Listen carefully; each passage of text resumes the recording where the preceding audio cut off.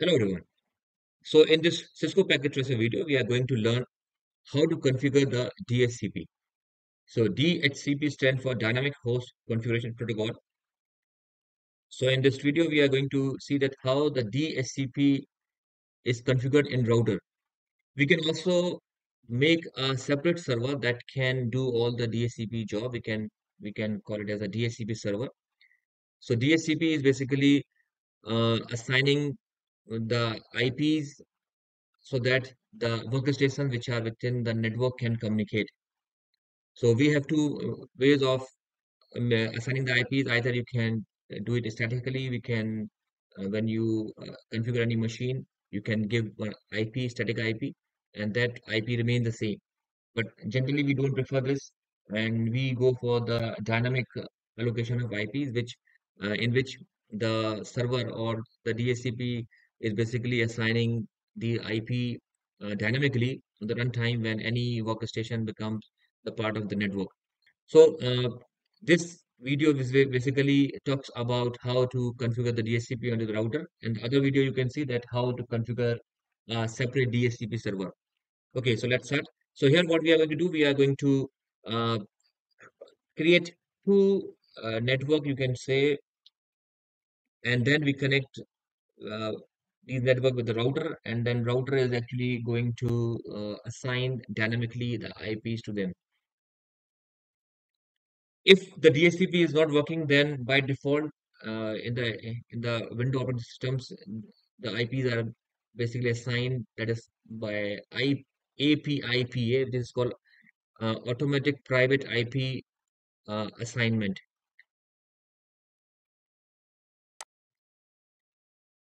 So this is the Cisco packet tracer, and with I have written some information here so that you can, if you are doing along with me, you can just look to the requirement. So we are going to make one network with this 10.0.0.0 as a network ID, and this is the mask we will use. And for other, we are going to use 192.168.10.0 with this mask. And along with that, we are also using some commands to configure our router. So these are the commands which are going to be used.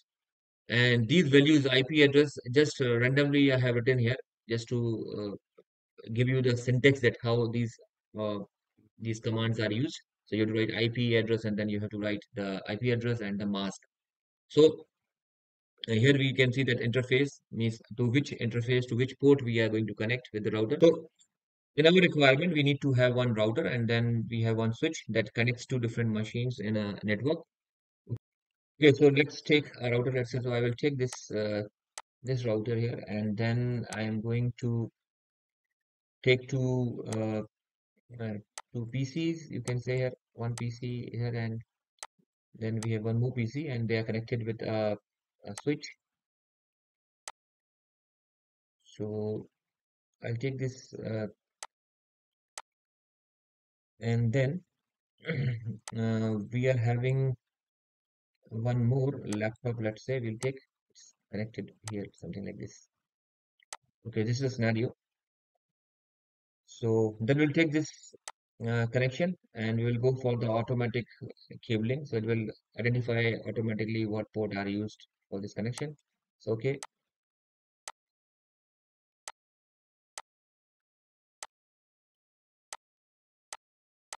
So here the advantage of this is we don't need to care about the type of the wire. It will automatically identify it.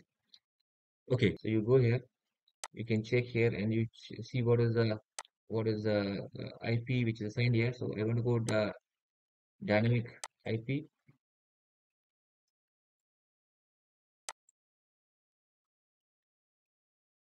So you can see this is DHCP failed because DHCP is not configured, and APIPA is being used. That is the automatic private IP address is being assigned, which is actually 169.254 series address, which is basically used to connect the local machines together, but it does not allow to connect the two networks.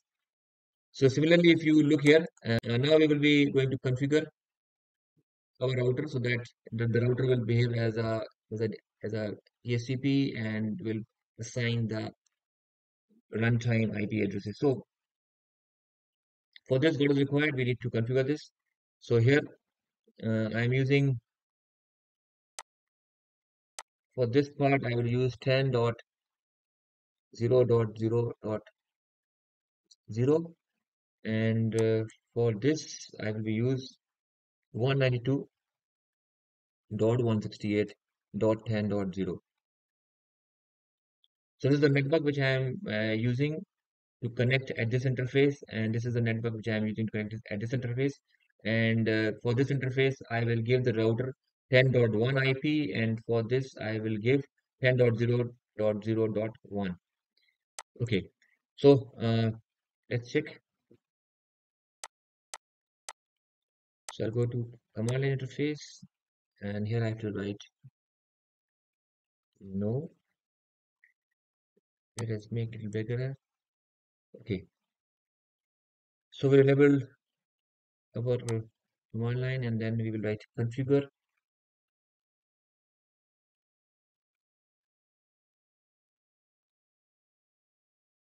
Then we have to check what interface has been given here. So you can see this is FA1, and this is FA0.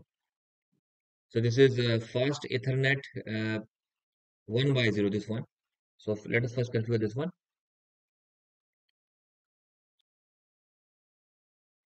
So we'll go here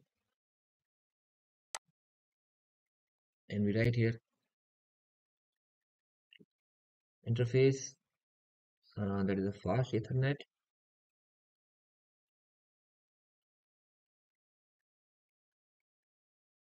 and that is we'll check here, this is 10,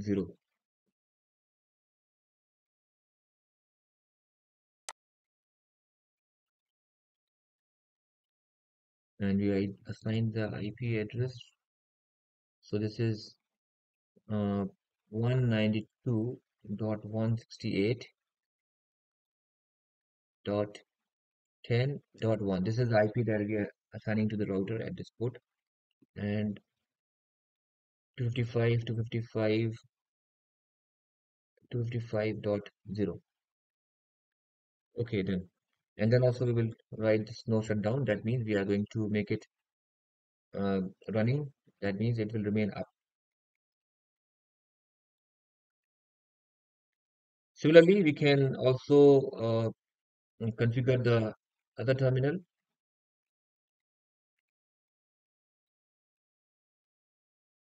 So that is interface. Now here you can see this is FA0 by 0.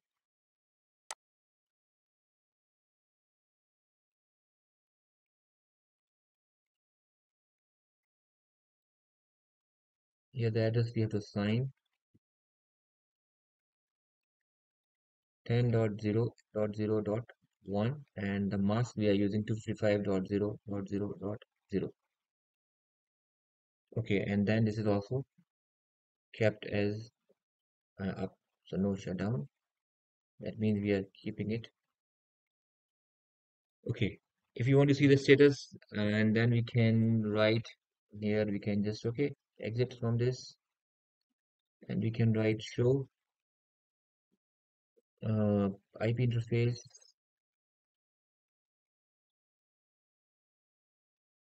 So we can see the status here. So you can see that now this is now up, this is up, and this is 0, 0, 0 and 10.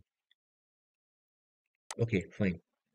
So now you can see that it is now configured. You can see all the green color symbols here. Now if we go here and still see what is happening here. Now if I go here and if I look for the allocation of DHCP, is it working or not? So again, it is said that this is failed because it's still not configured. We have simply, just set this interface that this is the IP which connects to this network, but we have not assigned the kind of set of addresses, the pool of addresses, and DHCP is not enabled yet. So we have to go and check the status. So we'll go here and then we write here, okay,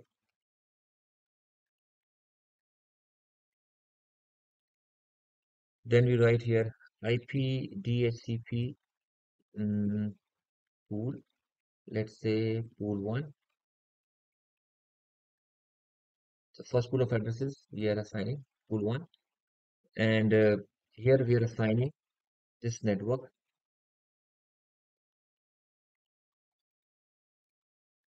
So first we have to identify that, uh, so we are assigning here, so we are assigning that for this network, uh, I want to assign 20 dynamic IPs. That means 20 workstations can be connected in this network. So what I will do, I will say network 192.168.10.0 and 255.255.255.0. So actually it says that here we have, um, because here this is the prefix which I have used. That means the size of this is somewhere 256. So 256 means 254 hosts can be assigned in this network, and it starts from 10.0. So 10.0 is a network ID, and 10.1 we have already given to the interface. So that means from 10.2 to 254 IPs can be assigned to different workstation which are added to this network. Okay, and then we keep the default route.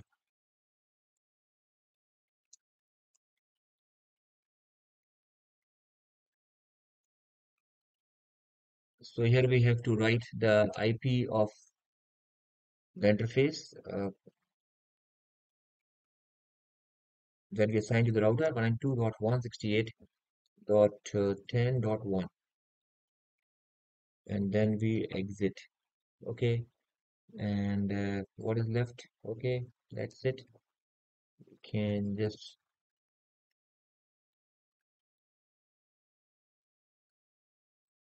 we can write this information. Okay, building the information. It is done.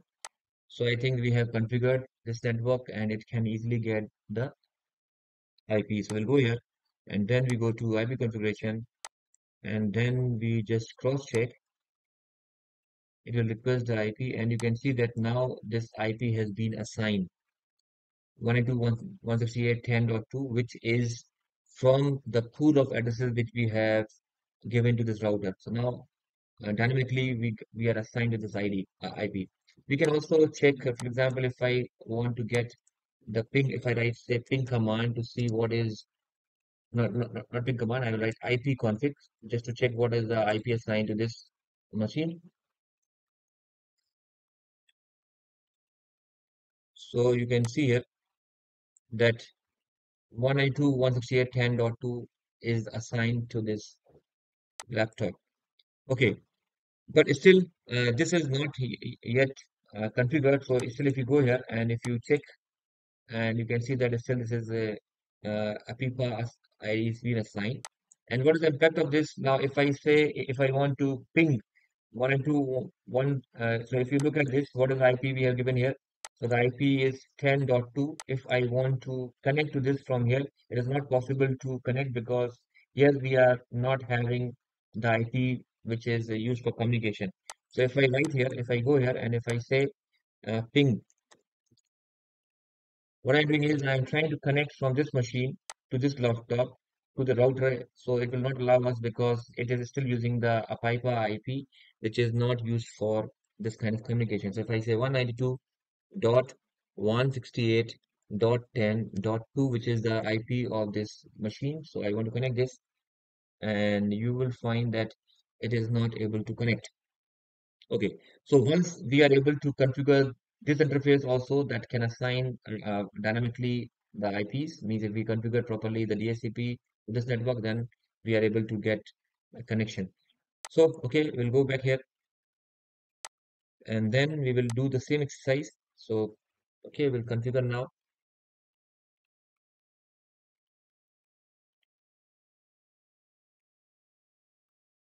So here uh,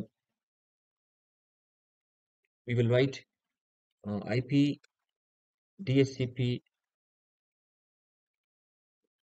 pool, and now we give a pool 2 of addresses, and for which network? The network is 10.0.0.0, and the mask we have used is 255.0.0.0, and the default router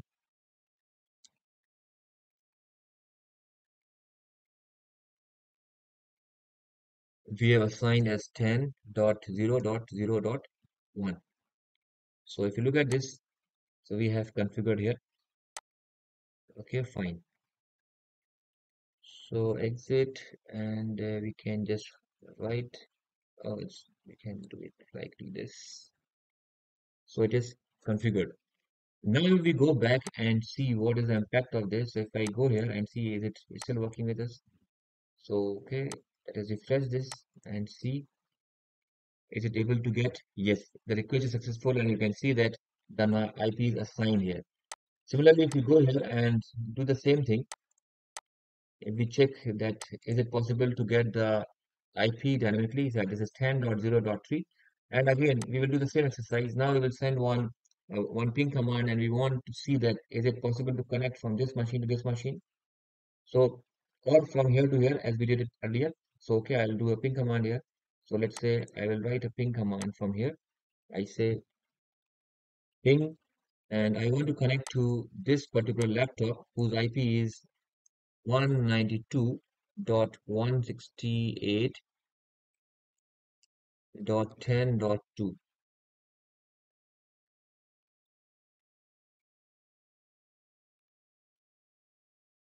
Okay, so you can see now it is actually able to connect.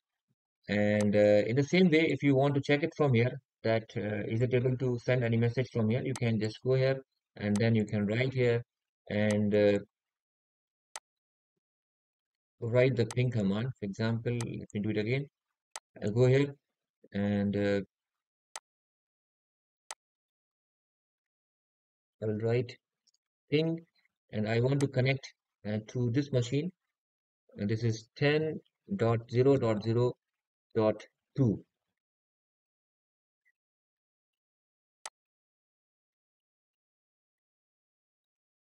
and we will see that we are able to connect. So we have configured our DSC server properly, and we can see that the machines are getting the dynamic IP because of the DHCP is working here. So you can see that the same thing can be done by configuring as a separate server with the help of helper command. So you can see the link of that video. It's mentioned there. So this is all for today. Thank you very much.